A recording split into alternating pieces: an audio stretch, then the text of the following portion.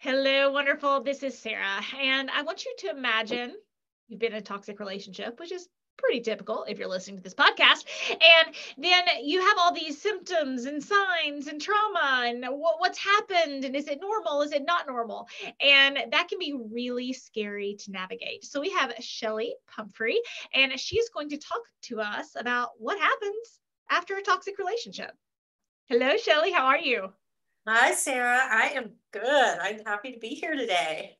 Well, as we were talking about this subject, I was like, oh my gosh, I don't think I've ever had a podcast on this, which is kind of shame on me, but I did right by bringing you in to lead us through this. Awesome. Well, I love to talk about it, and toxic relationships are part of being toxic person proof. So this is a great conversation to have. Absolutely. So, tell people a tiny bit about your background. And I know you have a book and a therapist. Yeah. So I am a mental health therapist in Colorado and a licensed professional counselor. I founded a therapy practice called Trilogy Holistic Mental Health. And I also have a separate private practice where I specialize in helping people recover from toxic relationships and narcissistic abuse. I've been a therapist for about 30 years, and my specialty really is in trauma and holistic mental health, as well as these toxic relationships. And recently, just this early spring. Yeah. Quick, tell us about your book. Okay, because you talked about specializing in something, right? And I really want to emphasize that to people who are looking to get help, because I think there's this, you've been through something, it's just terrible, and then you just think, okay, I just need to find a therapist. Right. And it's really important to find the right type of help for the situation that you're in, because some people, I've talked to so many therapists and trained so many therapists. I think there's this assumption that every therapist, especially 30 years ago, basically got their master's in abusive relationships. Right. Which is not true.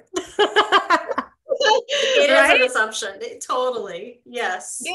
Yeah. It's an assumption. And I am quite certain the medical practice, with our world's obsession with narcissism, will lean more into that information. But I really do want people to hear that, and to not give up. If you find a therapist, you go to someone and they didn't really understand what you were talking about or something, it doesn't mean that you can't find help. It just means you haven't found help yet.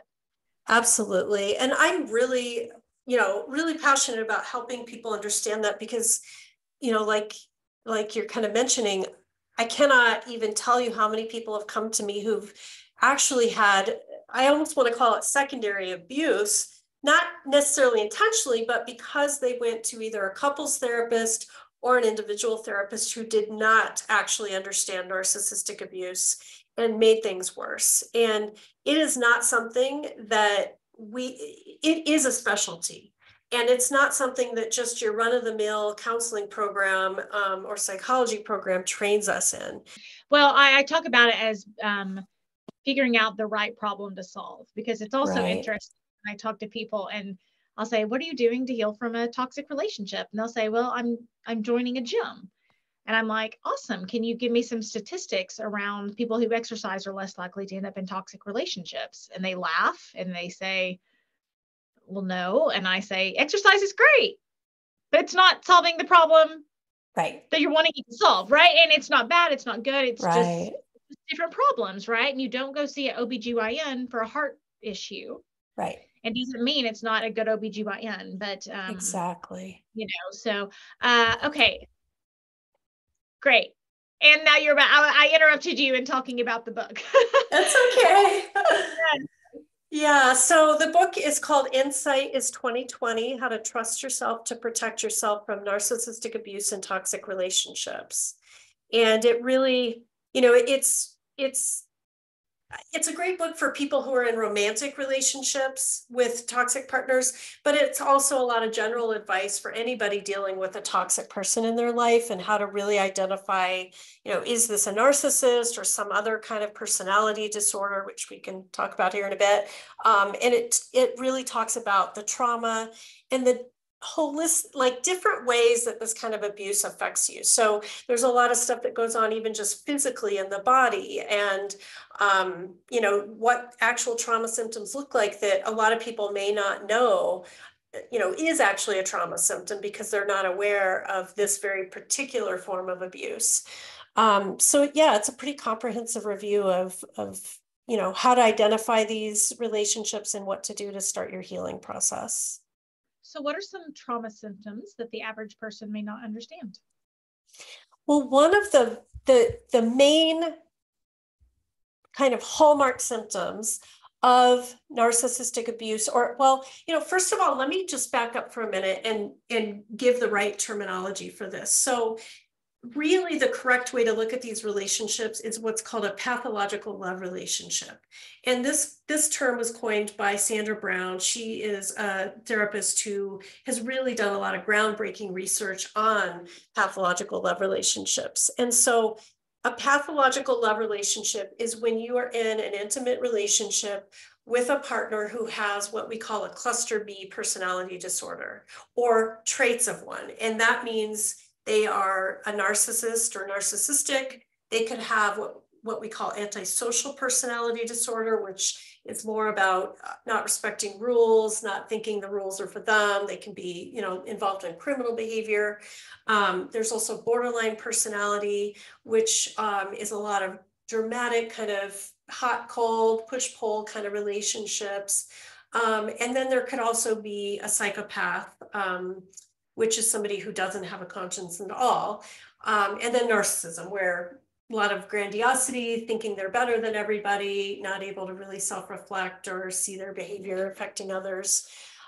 These are very short snippets of these, but essentially what happens is if you are in a relationship with someone with one or more of these personality disorder traits, you will suffer inevitable harm because of it, because there is a lot of behaviors, there's a lack of empathy, there could be a lack of consciousness if you know, they have like if they're a psychopath, and you can't be in a relationship like that and not be harmed because of the consequences of, you know, being with someone Chelli, like this. what if you just love even more? Can that save it? Absolutely not. What if you just change yourself and make yourself small? Can that save it? Absolutely not. What if you just stop having an opinion? Can that keep you from harm? No. And What these if are all things that happen. Right? And you know, we're laughing because it's when you live and work in this topic, you just gotta, I don't know, you gotta find the sunshine in it. We don't think it's funny, but this is like normal, right? And it's just, and just the way these con artists manipulate minds to think, well, you need to work harder, you need to be smarter, you need to you know, be more sexy, lose weight, give me more money, put out more, whatever it is, right? And then they tell us, well, we will be nice to you when you change your behavior, and it creates a cycle of madness. Yes, totally. And those are all, you know, we can talk in a moment here about why we end up doing a lot of those behaviors to maintain the relationship. But I want to kind of go back and answer, like, you know, you asked what are some of the trauma symptoms. And so the hallmark trauma symptom of somebody in a relationship like this is something called cognitive dissonance. And what that is where, you know, essentially cognitive dissonance is where you have two opposing truths in your mind. So a good example is, you know, somebody who smokes and is addicted to nicotine, and they will, you know, they may know, you know, I've read all this research, I know, you know, smoking causes cancer, but I continue to smoke. And it's like, you have to choose one or the other. Am I not going to smoke because I know that smoking causes cancer, or am I going to keep smoking and deny that so that I can keep smoking, right? So in a survivor of a relationship like this, what happens is you start to do a lot of comparing and contrasting. And you see, like, one minute I love this person. I can't imagine leaving my partner. The next minute you're in total fear. You can't believe the behavior that you're experiencing. You don't understand why they're being so cruel to you. And you may find yourself going through this kind of, I like to call it looped thinking, throughout the day of, I love him, I hate him. She's great, she's my terrorist, and it's this constant confusion about your partner's behaviors, and then about the relationship itself. Is this, my soulmate relationship, or is this an abusive relationship? And then ultimately, at the end of the day, you start to have cognitive dissonance about yourself, where you might have had these high ideals, like, I would never let somebody abuse me, yet I put up with this abuse every day. And there starts to develop a lot of shame around, you're staying in the relationship with that.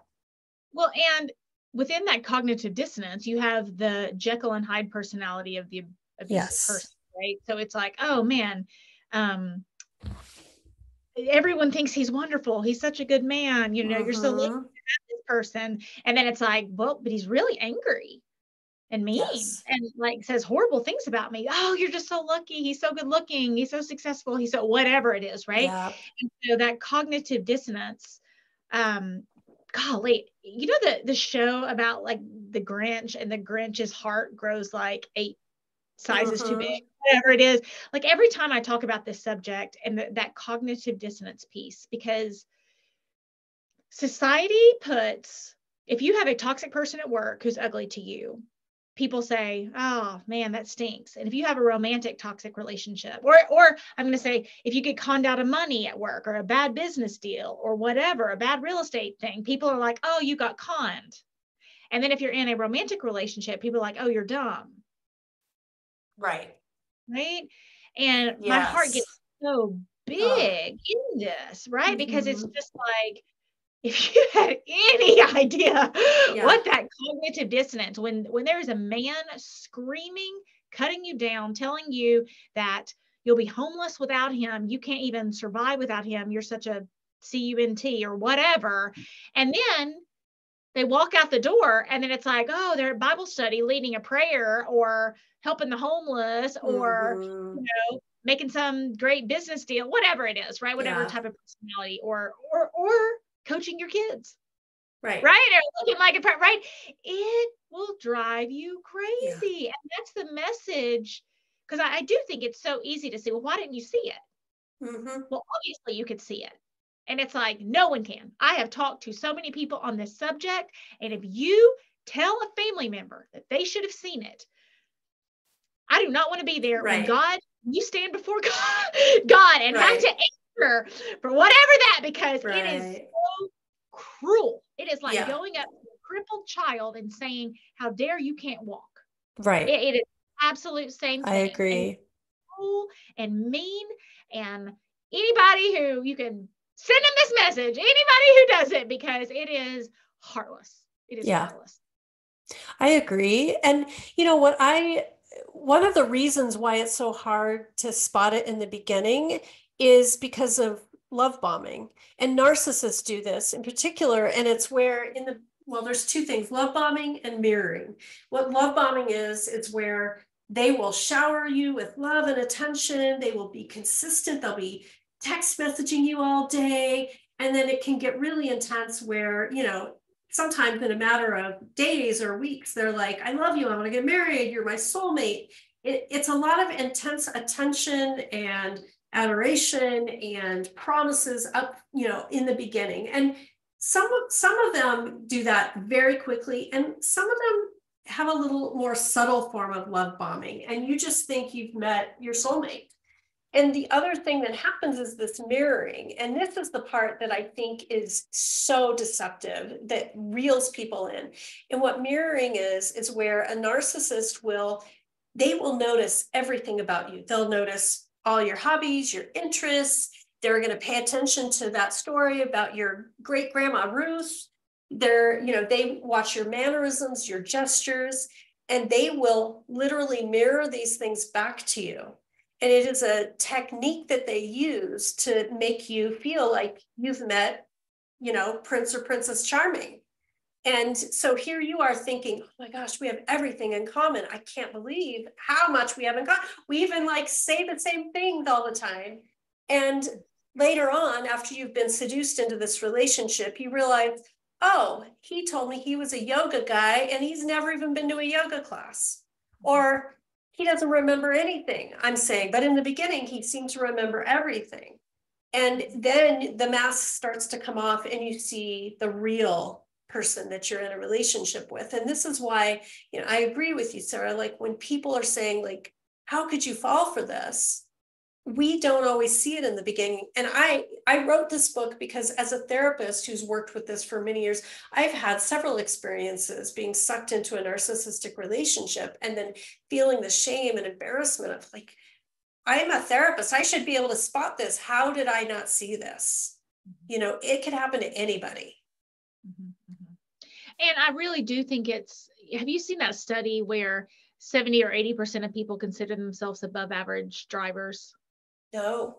Oh, it's just, it's just silly. But for us to conserve energy for the things that we need, daily living, so often we end up, well, that won't happen to me. I can eat as much sugar as I want. I won't get diabetes, right? I can smoke. I won't get cancer. I can drive my car really fast. I won't get pulled over, right? So that is kind of how our brains work. And so when it comes to toxic relationships, it's like, well, I'll never be in a toxic relationship because I'm not as dumb as you.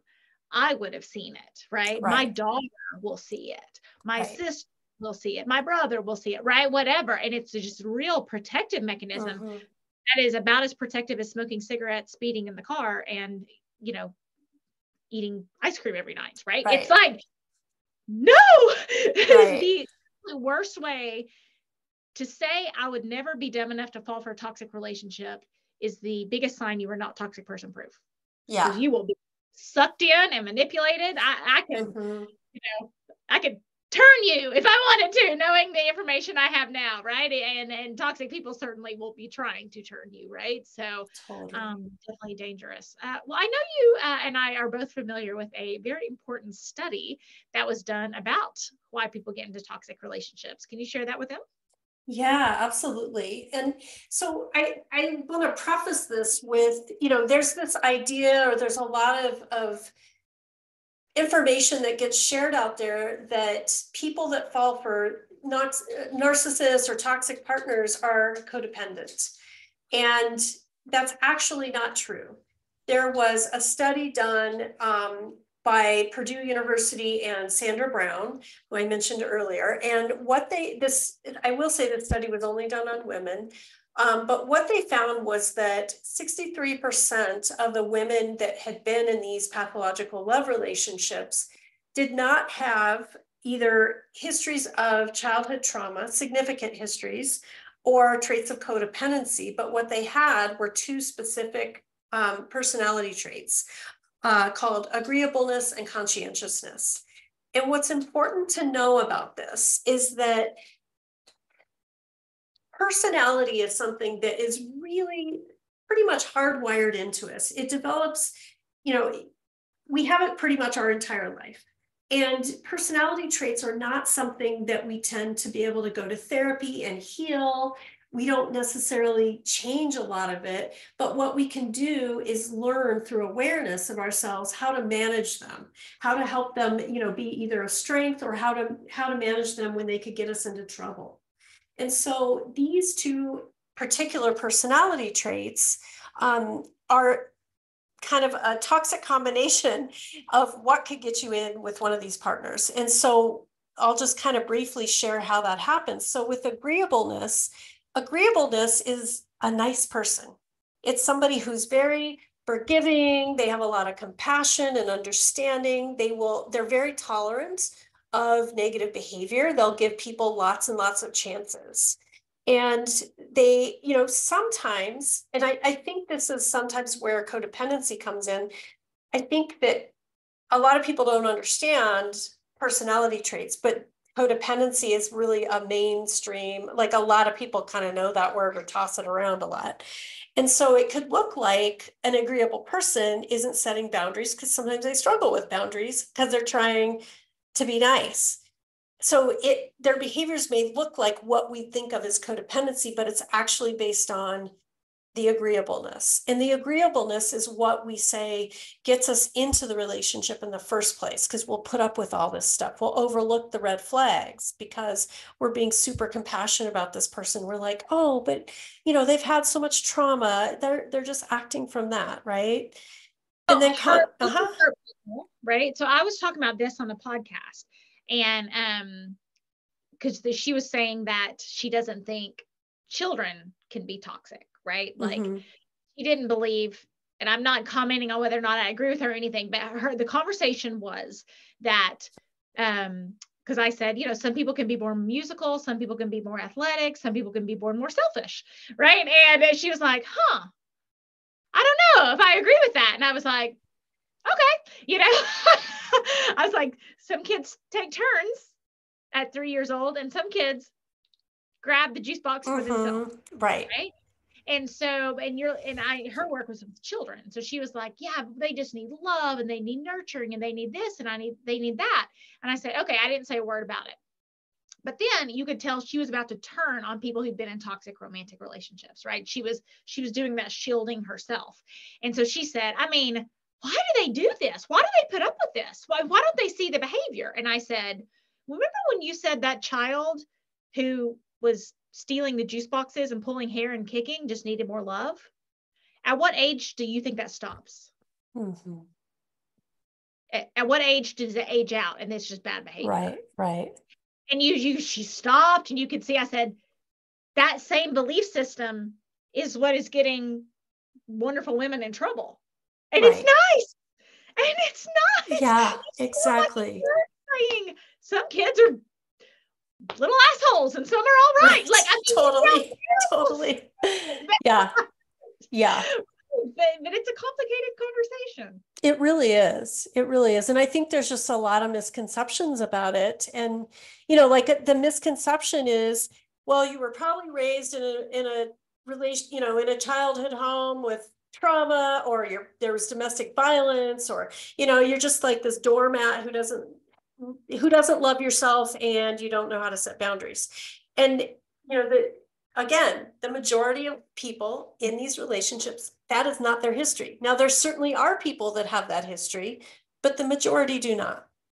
And so the other is, I'll tell you about conscientiousness, and then I want to go back to why it's important to understand the difference between codependency and these traits for treatment. So conscientiousness is the second trait, and this is the trait that we say keeps you in the relationship. And somebody who is conscientious has a lot of like high morals and ideals. Like they're very much about, putting kind of a high standard on themselves. They're very, they have some of those agreeableness traits as well, where they're, they can be really compassionate. They want to do the right thing, and they really hold themselves to a high standard. So if they also have a lot of loyalty, I think that's one important part to remember. So here you have your agreeableness part got you into this relationship, and then you're in the relationship, and you might have the idea that I don't give up. I'm going to go to every therapist in the world to try to preserve this relationship. I'm not a quitter, or I'm loyal to a fault, right? And so that can keep you stuck. Yeah. I'm the only person who loves them. I can't give up on them. What if, their potential develops later on, right? I mean, all these Exactly. Yeah. And so what happens is, the codependency, I really I know a lot of therapists would probably chew my head off for this, but I really think codependency is a myth. To me, it's an umbrella term. And it was helpful for a long time in helping us identify some behaviors, and it really came from the addiction community. But I think there is always stuff that underlies the codependent looking behaviors. And if we just look at codependency and we don't treat the underlying root of it, people can be just spinning their wheels. So here, an agreeable person, especially agreeable, conscientious could look like somebody with codependency. There's also anxious attachment. That's a whole other discussion we could have, but adult attachment can also have a factor in what looks like codependency. And I believe people with a certain attachment style called anxious attachment are more vulnerable for, to these pathological love relationships, because there's some similar patterning that goes on where they'll put up with a lot of stuff because they're afraid of losing this attachment with this person. And so if let's say you're agreeable and conscientious, you don't have a significant history of trauma other than from the relationship, and you go to a therapist and they say, you're codependent. I'm going to send you, you need to go to Al-Anon or Codependence Anonymous, and let's work on bolstering your self-esteem. But you have personality traits that are going to keep you doing these, what looks like codependent behaviors. And you're trying to heal something that isn't even there to be healed. And this is why so many people get stuck in one of these relationships after another, or stay in the relationship because they're not getting adequate treatment because it's so misunderstood. And so it's really important to discern between, I have these traits, I now have trauma because I've been traumatized in the relationship, or I have a lot of childhood unresolved trauma. I may even also have those traits as well. So that's your double whammy there. But I need to work on healing that trauma and the trauma of the relationship, and learning how to monitor and manage my personality super traits. Does that make sense? And super traits are the conscientiousness and agreeableness that yes. she was talking about. And there's also openness. Yes. Well, openness is part of those traits. It's an aspect of those traits. But there is also one other trait that is a factor in this, not as big as agreeableness and conscientiousness, but it's called harm avoidance. And often people will have low harm avoidance. Well, they'll have low harm avoidance. It's part of that being open. Like, I'm going to be a little bit more of a risk taker. I'm open to new experiences. I'm curious. And then when they get into the relationship and they've experience the trauma, they start having high harm avoidance. So they become very shut down, they're afraid, they're hypervigilant. And so that part really changes as well. And sometimes that can even keep them in the relationship. They're afraid to take a leap. They're afraid to leave and start over. Afraid, all this stuff starts to just kind of come together to make it even harder to leave. Well, and I know there's a lot of mothers listening. Okay, so let's say you're raising a daughter and you're teaching her to be nice, open, and loyal. Yep. It's such a catch-22 because those are great traits to have. Like, people who are agreeable and conscientious and open and kind of, little safe risk takers, we'll say. That's kind of an oxymoron. Leaders, right? But someone willing to move. Right. I mean, wonderful qualities. Someone to try a new hobby, take up a new instrument, start to paint, right? It's all good qualities. Exactly. And that's where I say con artists are so good. Yes. Con artists also good. Forgive yourself. You've been tricked by a con artist, what is pathological relationships. And this is great. Tell people where they can find out more about you and your book. Okay. Yes. My book is on Amazon. Again, it's Insight is 2020, How to Trust Yourself to Protect Yourself from Narcissistic Abuse and Toxic Relationships. That's a mouthful. And then I have, my website is chellipumphrey.com, and you're probably going to want to look at that in writing because I spell my name differently with a CH. And I have, I also do coaching, and I have a toxic relationship recovery online program for women, and then therapy for people who are in Colorado. So you can find me there. You guys can check that stuff out in the show notes. And Chelli, thanks you for helping us become a little more toxic person proof. Thank you so much, Sarah.